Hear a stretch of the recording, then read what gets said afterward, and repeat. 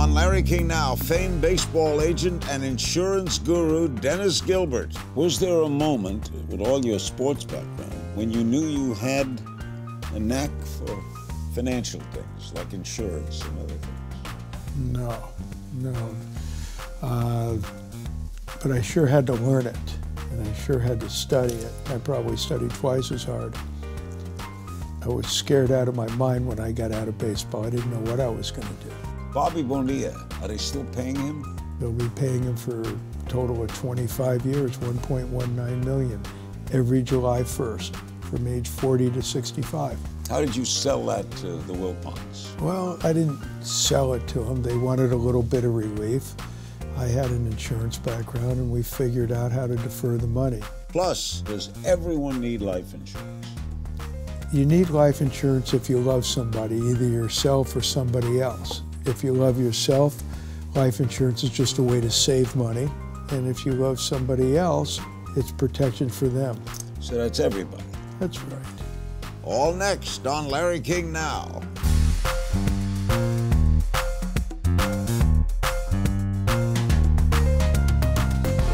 Welcome to Larry King Now. Today's guest, the CEO and founder of the Gilbert Group, Dennis Gilbert. He's my personal friend, a great guy, and he specializes in developing life insurance policies and wealth protection for a resume of clients in sports, entertainment, and business.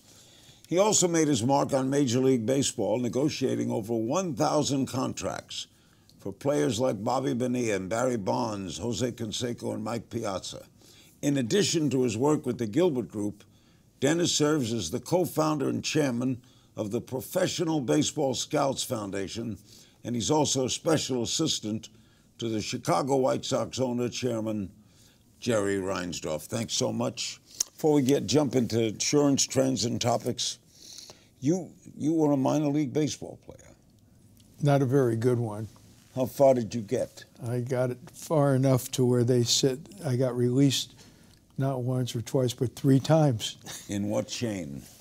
First it was the Red Sox chain, then the Mets chain, and finally in the Mexican League. All right. Why didn't you make it? What held you back? You were very fast. And I could hit. In fact, I was known as a 3-tool player at the time. 3 tools. Yeah, I could hit and I could run and I could talk. What couldn't you do? I didn't throw or field very well. So you have to catch the ball. Well, today you'd be a DH. Yeah, but they didn't have that in those days.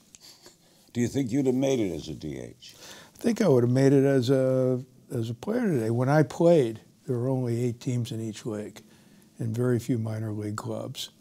And there were a lot of people. I mean, we had a lot of bodies in our camps. So people, whether they hit or whether they did well, I compare myself to some of the players today. I thought I would have been as good or better than some of them. Go Gilbert, right? Was there a moment with all your sports background when you knew you had a knack for financial things like insurance and other things? No.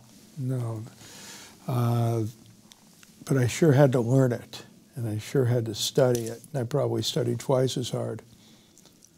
I was scared out of my mind when I got out of baseball. I didn't know what I was going to do. Why did you get out? I got out of baseball because, like I said, they released me, and I didn't have a background to really stay in the game. I tried coaching, and there's really not a lot of money in coaching back then. So how did you become an agent? Well, I was an insurance person first. Oh, insurance first, then agent. I was an insurance person, then simultaneously I was an agent. I ran both companies at the same time. So you'd represent athletes and also sell people insurance? I did.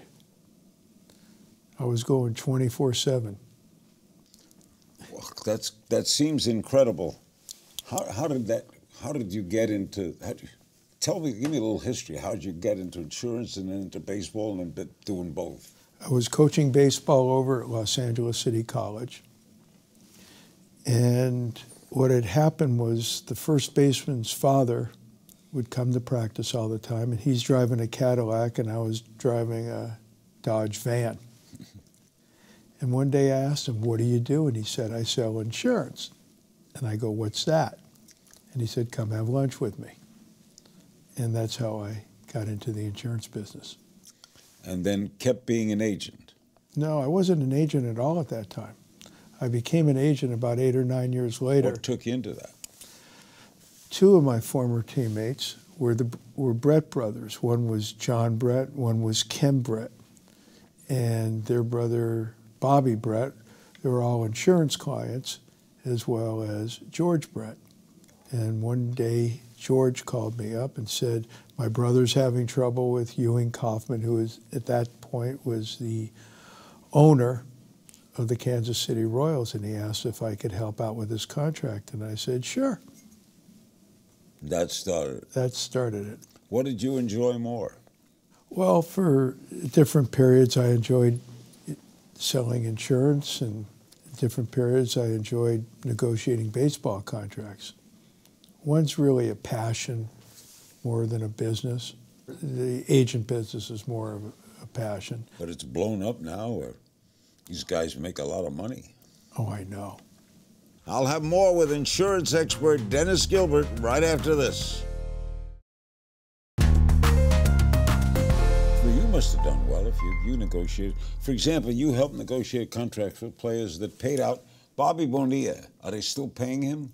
They'll be paying him for a total of 25 years, $1.19 million, every July 1st, from age 40 to 65. How did you sell that to the Wilpons? Well, I didn't sell it to them. They wanted a little bit of relief. I had an insurance background, and we figured out how to defer the money. At that time, unfortunately, they were getting their monies, or they were investing their monies with Madoff. And that didn't work out real well, but because of the returns they were getting, they thought they would arbitrage by guaranteeing me 8%, and they were getting 16. I mean, that had to be negotiated. I mean, they didn't just throw out, "We're going to do this." So Bobby Bonilla gets $1 million every July 1st. 1.19 million. 1.19. For how many more years? I think about another 15 years. Bobby must appreciate you a lot. We're good friends. Was that beneficial to the owners? It would have been if Madoff was real. Should players take out injury insurance? You mean disability type of? Mm-hmm. Of course they should. I mean, everybody should take, for whatever professional person that relies on their mind or their body or their health should have insurance on themselves. In other words, you buy insurance on your car, you buy insurance on your home, you buy insurance on just about everything. And if you had a machine, if you owned a machine in your backyard and that machine printed money, you'd buy insurance on that machine, wouldn't you? Yeah. Well, you're that machine. So of course you would buy insurance on yourself in case you got sick or injured. All right. What is it? Did you have a favorite client over all these years?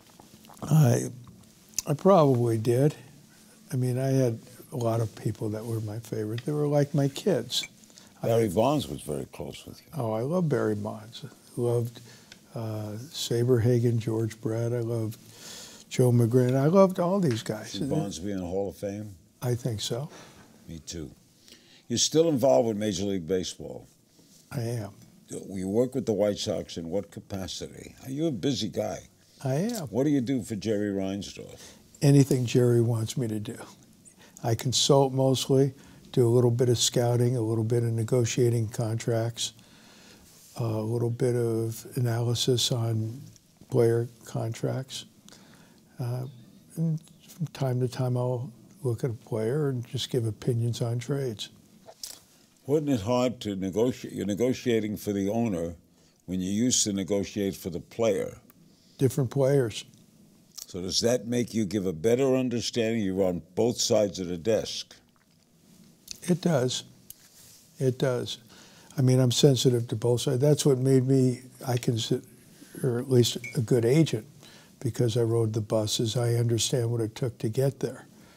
I mean, I understand the sacrifices these kids make to get to the major leagues. It's not just having all this great ability. It takes an awful lot of work. You know, you sacrifice an awful lot every weekend. Well, some kids go to the beach. Some kids take summer vacations. You don't get summer vacations if you're a baseball player. You play on summer teams, and your teammates rely on you to be there. So you have to be there because you're among the better players. What makes a good agent? The passion for the player, passion to make sure that he's taken care of appropriate, physically, financially, and morally. So what attributes do you look for? As an agent? Yeah.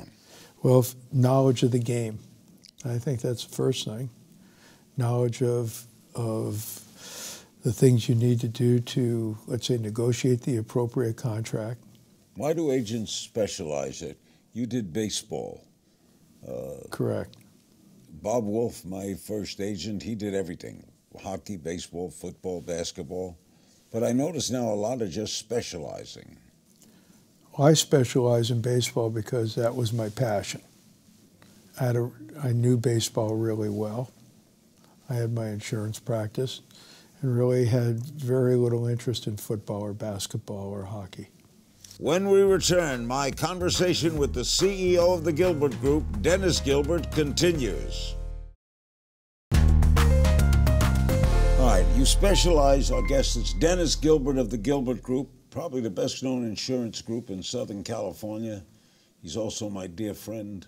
He also sold me my policy, which means he'll deliver when I go up there. He will deliver the envelope. You deliver right away, don't you? We do. How fast after someone dies? I would say within a week after we get the death claim. Okay, you specialize in life insurance and wealth protection. What does that mean? That means that some people say, well, I self-insure. And that statement alone really makes no sense at all. In other words, when you're talking like in today's economy and somebody is lucky enough to be successful and they've created an estate or spent 20, 30, 40 years to create it, you know, if they pass under current law, you can pay as much as 40% of everything you own, or your heirs will pay as much as 40% of what they own to the government in estate taxes. There have been sports teams that have been lost, real estate that's been lost because the family had to sell it to pay these taxes. There's no tax on insurance, right? Well, there is tax if it's not set up appropriately. But the beneficiary of a life insurance policy doesn't have to pay tax on that benefit. They don't pay income tax, but what they do pay is if you own your policy, it's in your estate and it's included in your estate and you have to pay estate taxes. That's why it's set up in trust. Do you only deal with well-off people? No. No, I deal with anybody who has a need for insurance that I come across. Does everyone need life insurance? You need life insurance if you love somebody, either yourself or somebody else. If you love yourself, life insurance is just a way to save money. And if you love somebody else, it's protection for them. So that's everybody. That's right. Life insurance is only life insurance if somebody dies. If they live, it's a great way to save money. Is it true that when you buy life insurance, the company is betting you will live and you are betting you will die? Not entirely. Not in some of the products that they have today. Like I was alluding to in our conversation a couple of days ago, I was telling you about the policies that are tied to the index fund. They have policies that give you, like as you know, recently the stock market's been a little crazy. It's gone down before it was going up, and you never really know what's going to happen. In 2008, I think the index, the S&P, lost 37%. What did that mean to the insurance policy holder? Well, if somebody's investing in or has an estate and they lose 1/3 of all their assets or all their investments, and they want to pass their money along, I mean, that's 1/3 less, or more than 1/3 less. Now, if they have one of these index insurance policies and they have their investments in that, they have a floor in that policy. The floor could be 0, 1, or 2%, depending on what company you buy. But for that, you pay a price. You have a cap on the amount of rate of return you get. The return could only be 10, 11, or 12%. What do most people get wrong about buying insurance? They buy it from somebody who's a short timer, somebody who hasn't been in the business. Your uncle. Yeah, and somebody who really, they stick their toe in it and then they're out of the business and nobody's really watching the policy to make sure it's performing the way it was supposed to perform. What's the biggest grievance against the industry? The biggest is people tell the truth, but they don't tell the whole truth. They don't tell the whole story about what really could happen if the policy doesn't perform. And that's why life insurance really needs to be looked at really often. In other words, like if your policy's tied to the bond market, like most policies are, and bonds haven't been performing, then your life insurance, instead of going to as long as you live, could just stop performing, and they could double or triple your rates, or your policy you could lose your policy. Do you recommend young people taking out insurance early when the premiums are low? Not only that, but that ensures their insurability. In other words, it locks in not only their age, but also their health. When people get older, sometimes they get on medication or they have something going on with them. And so instead of being able to get a preferred contract, they may have to pay for an excess charge. So in other words, if you're 25 years old and you're just starting, take out a smaller policy, then enlarge it. That's right. While you're healthy, and then that's always in place. I tell people to pay themselves first before they pay anybody else. Our final moments with my friend, the CEO of the Gilbert Group, Dennis Gilbert, right after this. A